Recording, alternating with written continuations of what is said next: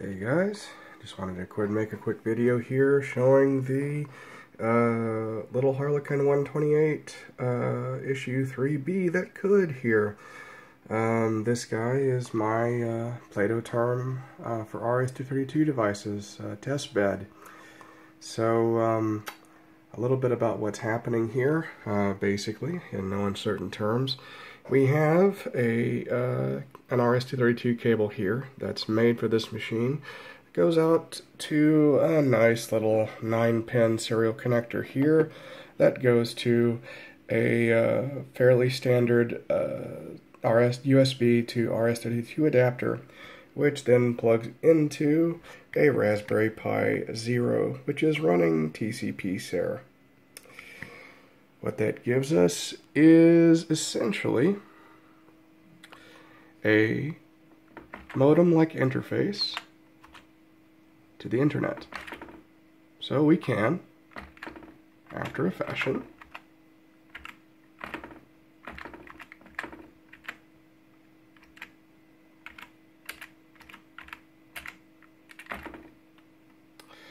symbol shift here.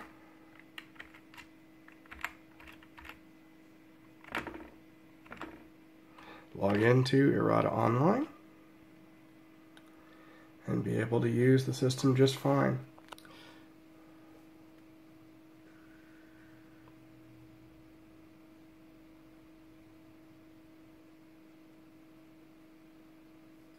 Since we're using ZXHD here, you can see the output is actually extremely crisp. And actually has even more vibrant color than what you're seeing here on the phone.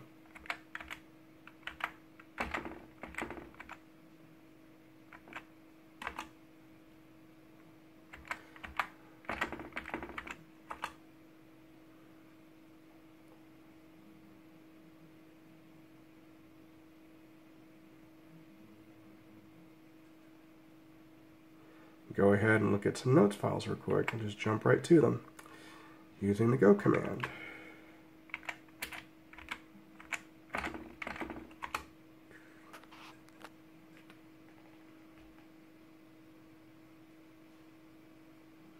And once the border stabilizes here, you'll actually see that there's some color here.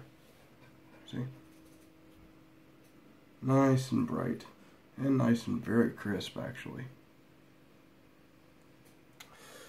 So, if we go ahead and hit the extend key, we'll go ahead and hit Shift S for shift stop, and we will go ahead and hit extend D for data to keep going. And just as a little test here, we'll go and let's see here.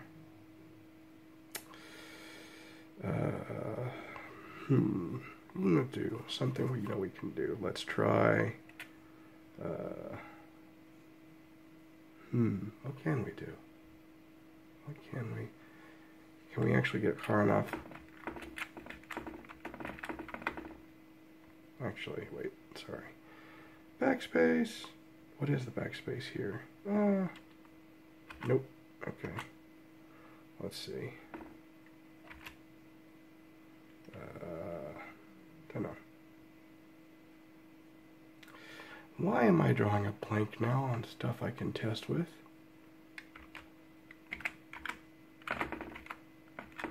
It must be late. Yeah, I can't go there. Oh, that's fine.